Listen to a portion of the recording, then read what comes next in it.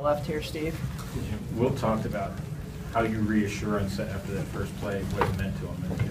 And you've been through that a lot of times, that kind of thing. Talk about your approach there. Well, really, my approach, I wanted to see what he did on the next series. It's very difficult for a quarterback to throw an interception on a series and then come back and lead a touchdown drive the following series. I mean, it's something I've always been fascinated in watching quarterbacks, and the really good ones can do that.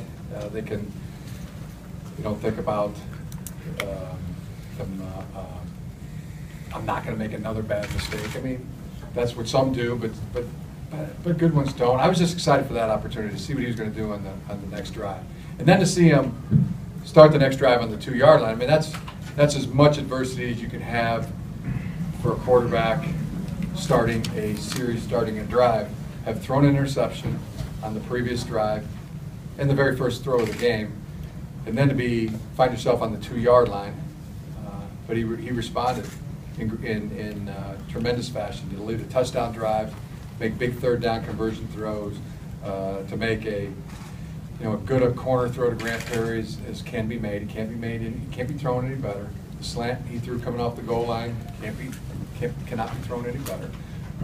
He had total command, and I think it speaks volumes. And bodes really well for our team, and bodes really well for his career as a quarterback.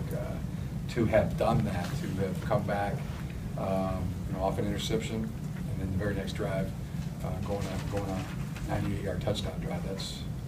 Now he knows he can do it, and now we can expect him to do it. So it was good for our team, good for his career.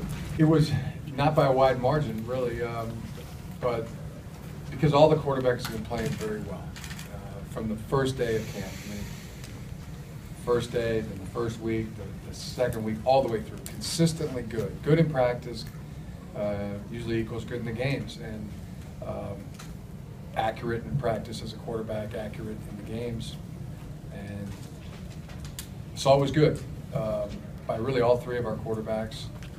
Wilton just a little bit, just a little better, and it was convincing in that he was the best guy, and then to see all of them, do just what they've been doing in practice, which was running the football team, very focused, very accurate.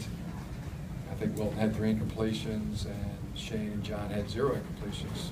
All led touchdown drives, and all operated the team very efficiently, very good, and made big throws on third down. I think we were 100% conversion on third down, and 100% in the red zone. All very good things. All good quarterback play today.